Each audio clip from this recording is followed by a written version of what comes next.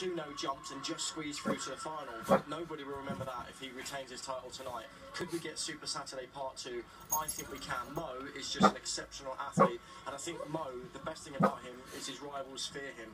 They don't try and win, they try and disrupt his routines. You'll have like all the Kenyan athletes trying to run as a team to disrupt him. He's that good that the rest of the world totally fear him. So if Mo can tactically get it right, which he's great at, I think he'll retain his 10,000 title. Jess will hopefully win, and fingers crossed for Greg as well. So Super Saturday Part 2, come on. There we go, Super Saturday, we're going to do it. We're very confident down here. If you speak to any of the Won't leave you out, Lilabelle.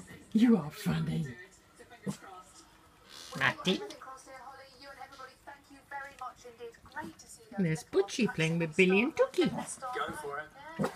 Yes, you were talking about what a great day we've got coming Love up. the way of Billy course, jumps. it'll be our first sight of Usain Bolt in action in Rio this afternoon. That's the first Tookie. round of the men's 100 metres. Yes, the Jamaican superstar has won 6 sprint gold medals in the past 2 Olympic Games.